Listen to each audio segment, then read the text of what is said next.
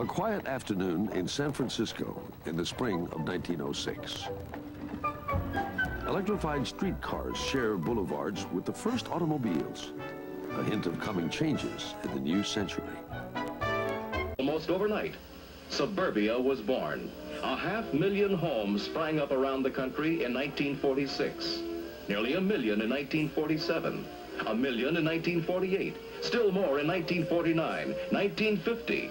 The empty farmlands, the quiet towns and villages surrounding the city found themselves in the midst of a roaring housing boom. This is the only part of the world at that time where, you know, plumbers and pipe fitters and sheetrock hangers could own their own home. The middle class is going to go basically from the wino level clear up to, you know, the doctors and the dentists. And everybody will be included. Will have to depend on cars. Each year there are more of them. Each year there must be more highways and expressways to take care of them. Originally, the suburbs were places that developers actually paid for light rail systems and streetcars to go to in order to make the land viable, places to live. GM and Firestone and I think Standard Oil were actually convicted of conspiring to destroy the light rail systems across the United States. They literally bought them up and tore them out so that they could sell GM buses with Firestone wheels run with Standard Oil. Simultaneously, you had the Federal Highway Program. A Better Highways contest was recently conducted. Purpose? Arouse nationwide thinking on how to plan and pay for the safe and adequate highways we need. Highway experts wrote essays.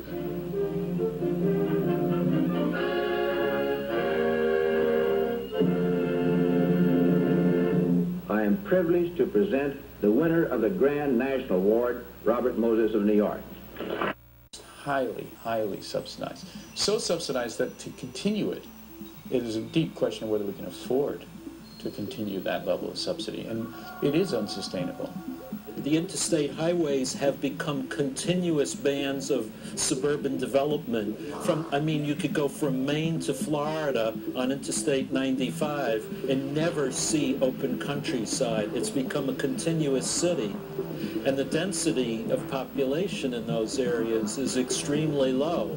It's not economic to build railroads, or even bus lines are uneconomic in those vast areas of sprawl because population density is so low. The only efficient way to travel is by individual automobile. Commuters who live in these outer suburban areas, every county within 50 miles of an interstate highway has shown population growth, and every county outside 50 miles of an interstate highway has declined. This is essentially completely going in the wrong direction. The suburbs wouldn't exist if it weren't for cheap oil. The U.S. is a car culture. The automobile industry started in the U.S., and really the automobile industry got its start here because we were looking for ways to use that cheap oil. The U.S. was awash in oil in the early 20th century. In the 1930s, they were discovering the stuff so fast that oil in Texas was cheaper than drinking water by the carload. The car companies quickly became the engine driving U.S. industry and economic growth. The result of this is that we have created this new system of habitation where people live miles and miles from where they work and from where they get their food and all of their other necessities, based on the idea that they can and they must hop in their car at any moment and travel miles and miles. And the only way that works is on the basis of cheap energy.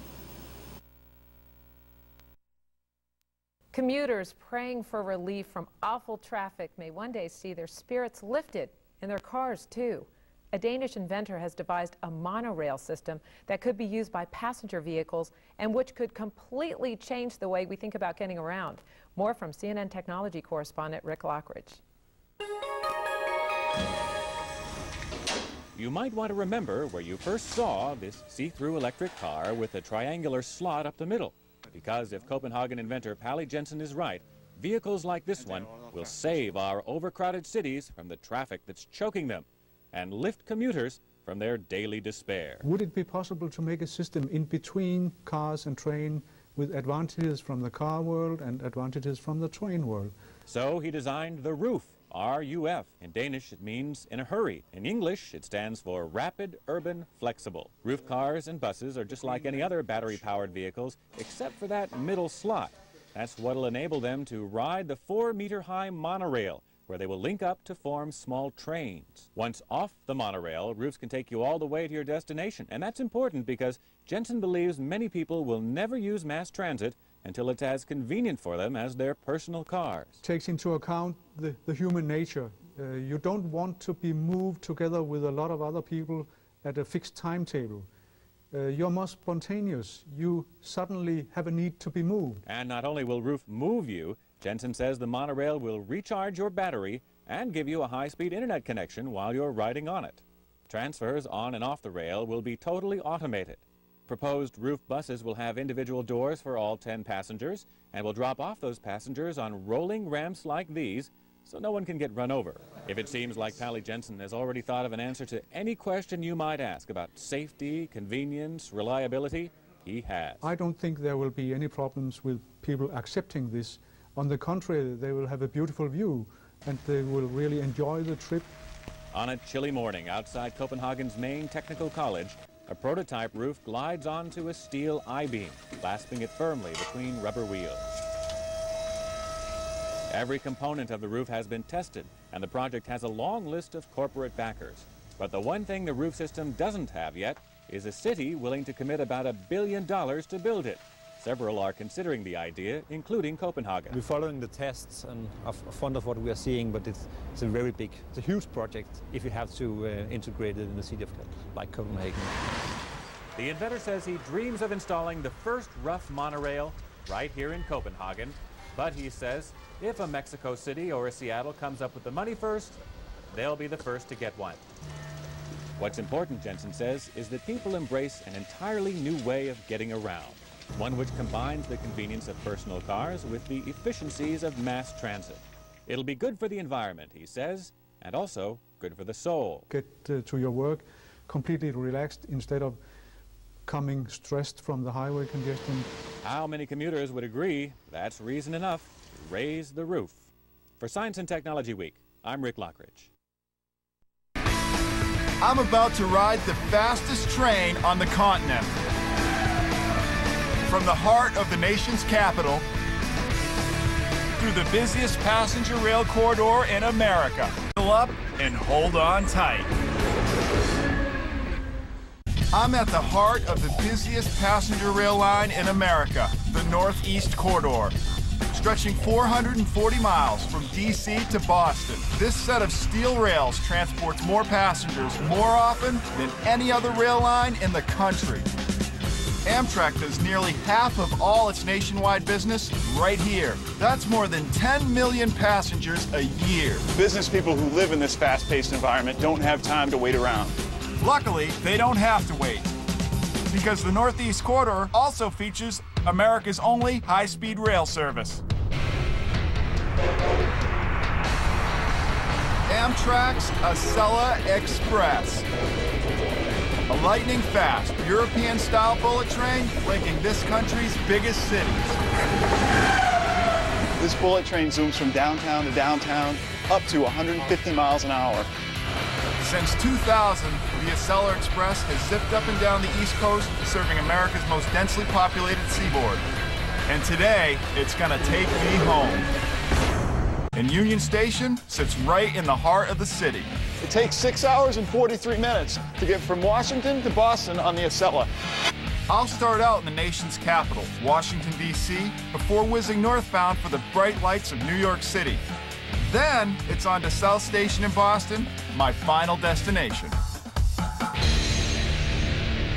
The crew is getting our train ready at the IBC here in Washington, and I've got to see what a high-speed facility is all about. This place only services the unique Acela train. Since each Acela train costs $25 million apiece, there's only 20 in existence.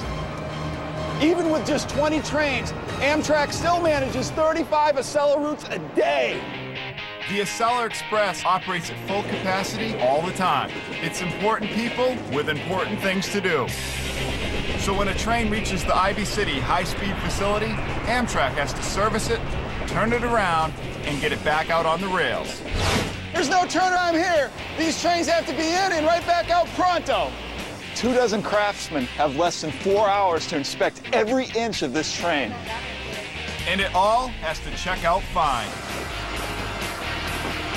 Unlike a freight train or a normal passenger train, the Acela cannot be taken apart. This is called a train set.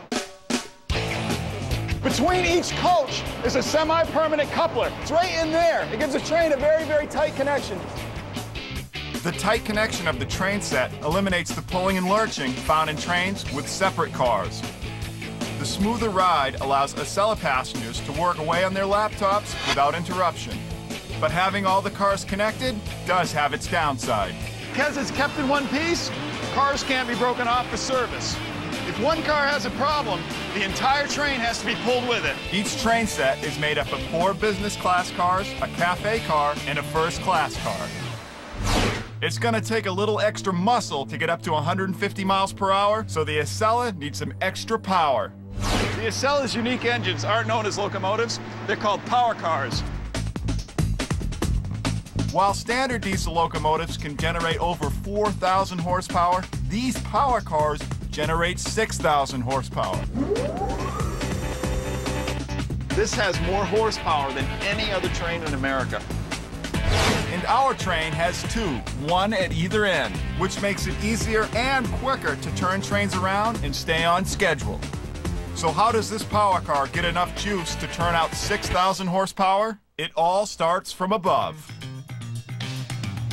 Heavy-duty wires called catenaries carry electricity 16 feet above the rails.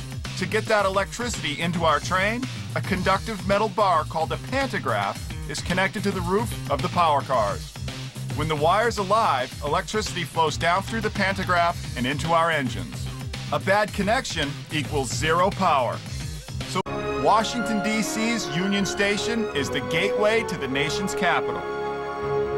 Opened in 1908, the station became an integral part of American life during the 2 world wars, transporting nearly 200,000 troops, politicians, and passengers a day. This is one of the greatest rail stations in American history. Today, Washington's Union Station is visited by 32 million people each year and serves as the southernmost end of the Northeast Corridor. From businessmen to tourists to students to your average Joe to politicians, over 90,000 people come through this station every day. And with air travel getting more expensive and less reliable, this high-speed Acela train is in demand for its on-time service. This 150-mile-an-hour land jet is about to take off. Let's go. The 10 a.m. high-speed Acela train is racing full throttle to Boston, Massachusetts. I'm used to riding freight trains back in Maine. The Acela is from a different planet. You can feel the acceleration. It's a lot like flying. If you've ever flown in a plane and taken off, this is the feeling I'm having right now in my seat. This is crazy. A high-speed train is defined as any train that travels over 124 miles per hour. On some stretches, the Acela Express gets up to 150 miles per hour. So it definitely qualifies as a high-speed train. Wow, this is great. This is insane. I'm sorry. We're going 95 miles an hour right now, like within 10 seconds. It's like, boom, 95 miles an hour, 96. This is fantastic.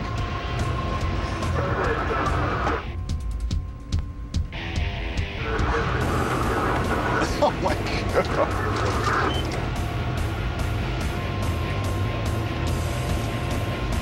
$118 miles an hour. 134 miles an hour. To keep people and vehicles out of harm's way, Amtrak minimizes crossings along the Acela route. This is the fastest train in North America. What's even more impressive to me is how fast it slows down. It's not only the fastest train in the country as far as speed, but it's also the fastest braking train. The Acela uses an electric dynamic braking system to ensure a safe, smooth, and speedy stop. So we're in Baltimore now. Yes, sir. We're going to stop and pick some people up and drop some people off. When the electric brakes are activated, electricity is withdrawn from the train's traction motors, reversing their direction and slowing the train down. They take. But electric brakes are also energy efficient.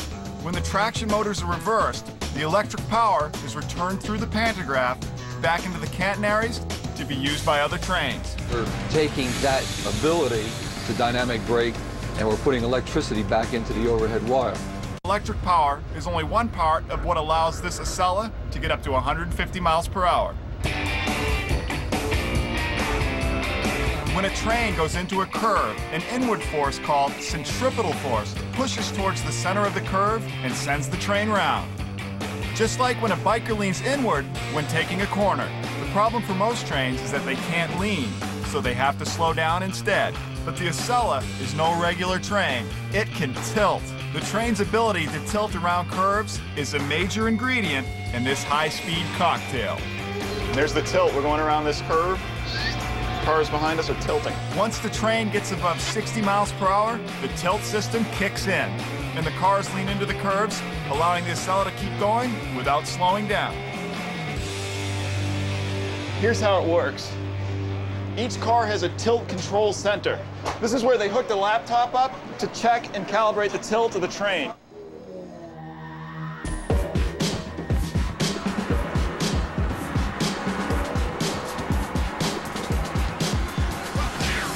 Whoa, and we're tilting, Wow. When this train's moving though, you would never notice a thing. But right now, we're stationary, you can really feel the rock. The tilt system on the power car gets information from a gyroscope at the front of the train. This tells each car's individual tilt mechanism what angle to tilt at. And just like on a racetrack, the train leans into the curves. As you can see right here, there are hydraulic cylinders underneath the train that make it tilt.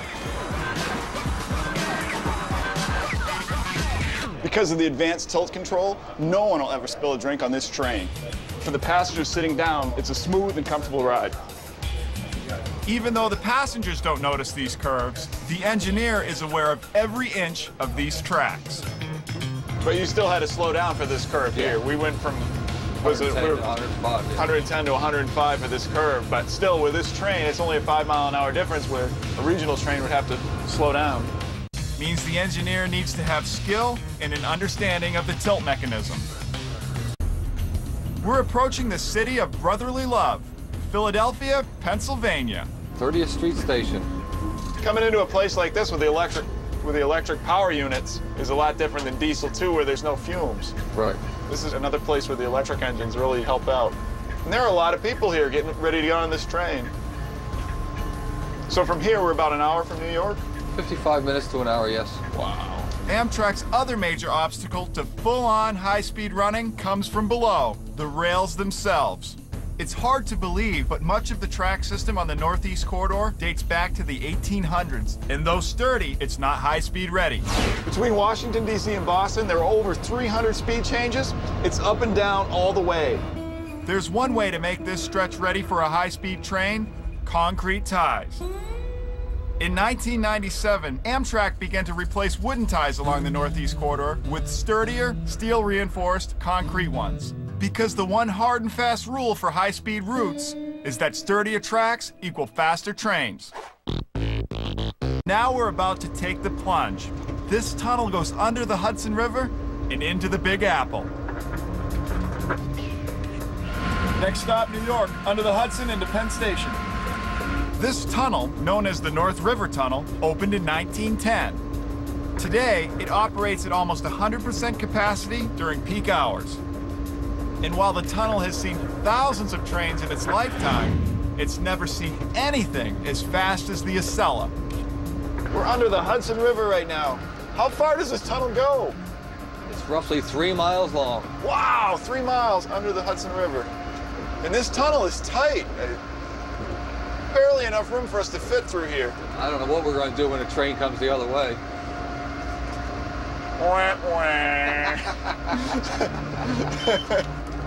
I can see the light at the end of the tunnel here. And when we come out, we're going to be in New York City, the Big Apple. Back in 1902, all the trains traveling through New York City were powered by steam locomotives.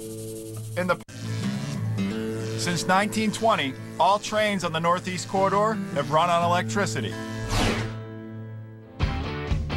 We're making good time, but New York's Penn Station is the busiest in America. With 600,000 people passing through each day, New York's Penn Station sees more passenger traffic in 24 hours than all 3 of New York's airports combined see in 1 year. We've only got 5 minutes to get everybody on and off this train. When you're running the fastest train on the continent, every second counts. The timer starts now.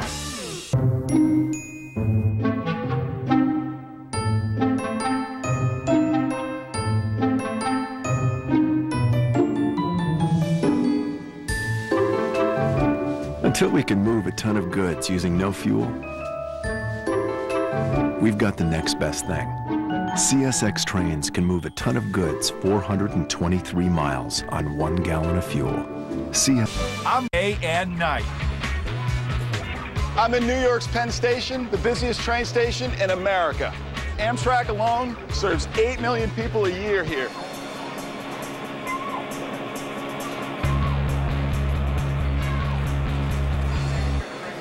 The original Penn Station was the jewel in the Pennsylvania Railroad's crown. In 1910, the Pennsylvania Railroad began regular train service in and out of Penn Station. The original pink granite structure took up 2 city blocks and covered 8 acres. To build it cost the equivalent of $2.5 billion in today's money. Its main waiting room was the largest indoor space in New York. During World War II, passenger numbers soared, but by the late 1950s, airplanes began to replace rail travel. Today, just the lower levels of Penn Station exist, but they still see more traffic than any other station in America. Of the 1,365 trains that run through here every weekday, 35 of them are the cream of the crop. That's the Acela. Amtrak needs to juggle hundreds of trains at a time and keep them on schedule. Amtrak controls all the trains in the region right here. For the Acela, every minute counts, so they have priority over every train on that board. If you look at the tracks that are green, that means there's a route cleared for the train that's coming. Behind it, the track turns red. That means the system's not going to let any other trains in there. Every 90 seconds, 1,000 passengers go through Penn Station. It's a precision job keeping all of these trains moving. Right here are the train dispatchers. It's their job to control every train on the Northeast Corridor. That board represents 98.6 miles of track leading in and out of Penn Station. There are 11 platforms and 21 tracks in Penn Station. If someone down there makes a mistake, it's going to be a train crash. It's going to be a tragedy. And it never happens on the Northeast Corridor. And there's so many trains, so you know these guys are down here doing their job. The tracks inside Penn Station are among the most heavily trafficked in the world. So Amtrak constantly needs to replace them. 150 miles an hour is the fastest speed any land vehicle is allowed in North America. High-speed trains like the Acela are often called bullet trains because of their sleek aerodynamic design, and it all starts up front. The Acela's power car consists of a single lightweight shell, making this Acela lighter and faster than other trains. Though the Acela is America's fastest train, it's not the fastest train in the world. In Europe, high-speed bullet trains like France's TGV run at speeds up to 190 miles per hour. The Shinkansen in Japan rockets up to 218 miles per hour. And in 2003, the maglev recorded the fastest speed in history, maxing out at a heart-stopping 361 miles per hour. Though our top speed is 150 miles per hour, this Acela train could go faster. These power cars could go up to 200 miles an hour if they were allowed. But the combination of heavy traffic along the line and out-of-date tracks and wires hold the train back. Until Amtrak is able to build a dedicated line, this is probably the fastest any train is going to be able to go in the United States. In other countries, overwhelming demand paved the way for high-speed rail. Today, a high-speed rail network in the U.S. seems far off, but the possibilities are breathtaking. The fastest trains in the world can safely get up to 300 miles per hour.